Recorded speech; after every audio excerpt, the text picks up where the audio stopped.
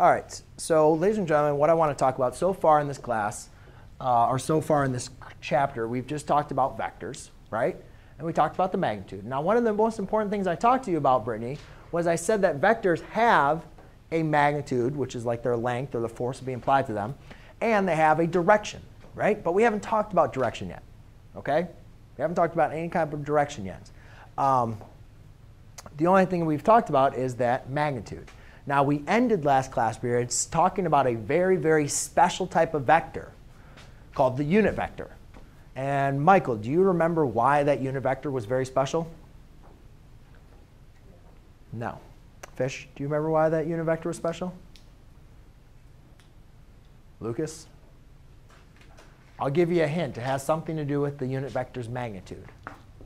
Yes? The magnitude is 1. The magnitude was 1, right? And what was why is that so important? Because what else had, when we had the magnitude of 1, it will fit on the unit circle. And today, I'm going to use the unit circle on how we're going to be able to understand what exactly the angle is and the direction of vectors are compared to our unit circle. All right? So one little quick thing. Let's just take a look at a random vector. Let's call that vector 2, 3.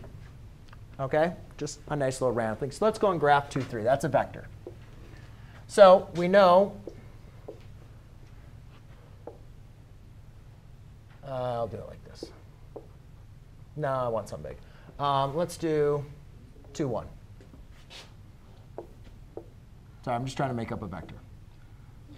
So if here's the unit circle, right?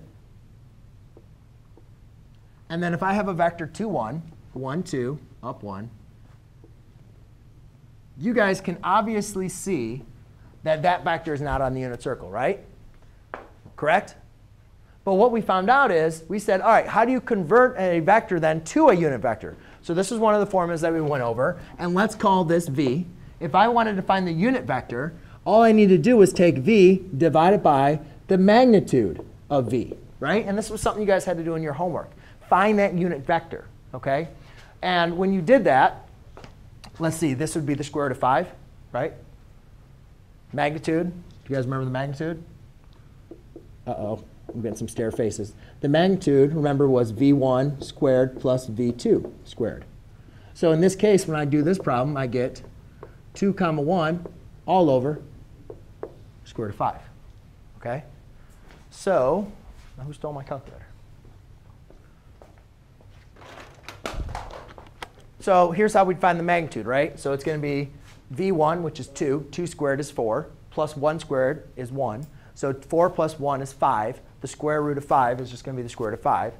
And therefore, this is old stuff. That's why I'm kind of going through this quickly. So therefore, we have 2 over the square root of 5, comma 1 over the square root of 5. Now, the reason, again, this is for the unit vector, right, that we call u or another name or so forth. But I just want to show you guys something real quick, just to remind you. 2 divided by the square root of 5 is approximately 0.89, all right? And 1 divided by the square root of 5 is approximately 0.44. If I was going to try to roughly estimate those, I have 0.89, which is like over here, and then 0.0444, which is right there. So you guys can see, right, because of that, here's 1 and here's 1, right? So you guys can see that the unit vector, it keeps the same angle. But now it just makes it so the end coordinates, which is like crazy, right, not coordinates we're used to on the unit circle, but those are coordinates for the unit circle. That point is now on the unit circle. OK? That's cool. Now, let's go and talk about, well, why is having something on the unit circle helpful? Because having it on the unit circle is now going to allow us to find our angles. So this was a little bit of review. Can I delete this now? OK. So let's go back to another unit circle, which you guys would probably want to write down again. So we'll get to that in a second. And let's do, Josh, 30, 45, or 60. Which one do you want to talk about? 60. So we have an angle. It's right here. We know at 60 degrees, theta equals 60 degrees. We know that this point is going to be 1/2 comma square root of 3 over 2. Would everybody agree with me on this? This is review from chapter 4, right? Now, the way that I introduced, the way that we talked about this was the reason why the unit circle was so important.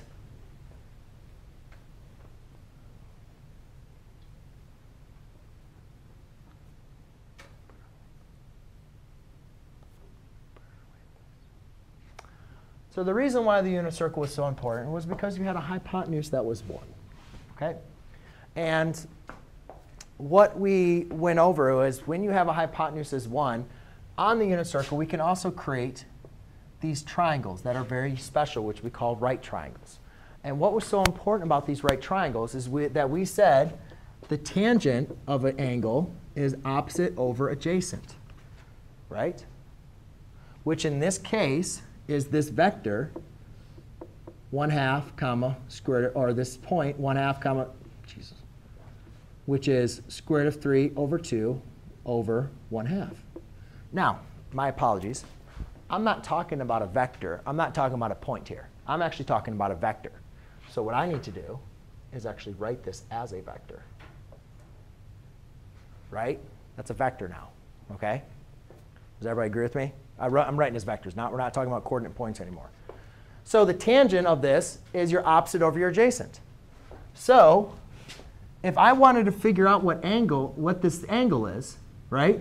Notice how I'm taking the second coordinate over the first coordinate. All of our coordinates, ladies and gentlemen, v1 comma v2, right? That's how we write a coordinate in component form. So would it make sense to you for any angle, for tangent of 60 degrees, for any angle, I can say the tangent of any angle is going to equal v2 over v1, right? Any angle, opposite over adjacent, right? v2 over v1. So if you have a vector that's in component form, and I say what is the angle of that vector, all you simply need to do is say tangent of theta equals v2 over v1. Then to find theta, I know a lot of you didn't really like this because we didn't spend a chapter on it. But hopefully, since you guys had the test of law of sines, law of cosines, you remember a little bit about finding the inverses. So this would be tan inverse of v2 over v1. OK? But it's not over yet. It's not over yet. Because we know that tangent is here, right? Now, the reason why the triangle was so nice is because we can now say that that's 1/2, and that's the square root of 3 over 2. Correct? Correct? Now, if I was going to ask you, Nathaniel, what is the cosine of 60 degrees? You would say 1/2. So is it OK for me to write 1/2 is really the same thing as the cosine of 60 degrees? Are those equivalent statements? Yeah. So then you guys would understand that I can say this is equivalent statement as well.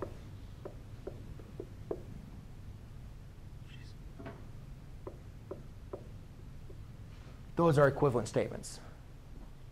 Right? Would you guys agree with that? Now, what's something that's very important for you guys to notice is remember how I took tangent of this angle? I'm sorry, this is of 60 degrees. Sorry. Tangent of 60 degrees equals this, right? But then what I did was I say, OK, well, tangent of any angle is v2 over v1, right? So now what I want you guys to understand is let's say we don't know theta.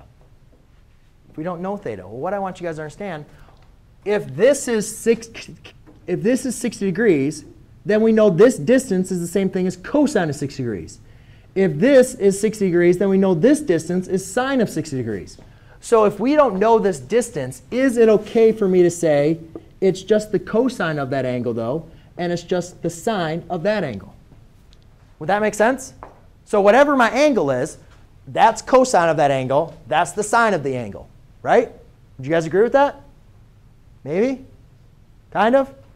So what's very important about this is now I can write a new vector. My new vector, rather than component form v1, v2, or using our v's, I can now also say this is cosine of theta times sine of theta.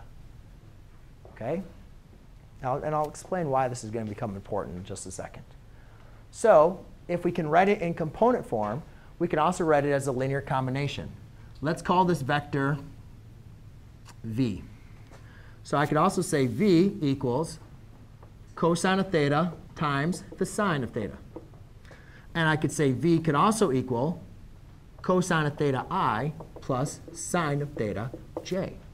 That's it written as a linear combination. All right? Now, again, I'll explain why this is going to come important and so forth.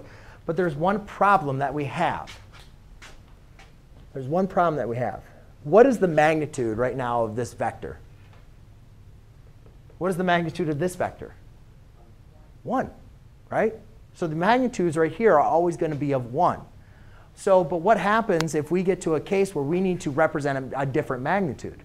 What we're going to do is we're going to treat the magnitude like a scalar, right? So here's my unit vector. But if I have a magnitude, if I'm provided a magnitude, or I don't know, v or of anything else, you can now multiply this by like your scalar of your magnitude. And again, I'm going to go through an example like this, where you can multiply a v. All this is the component form, OK? But now what we're going to do is we're going to talk about multiplying it when we need a scalar and when we don't need a scalar, OK? But that's at least the introduction. I got a couple more minutes left, so I'm actually going to help you guys out with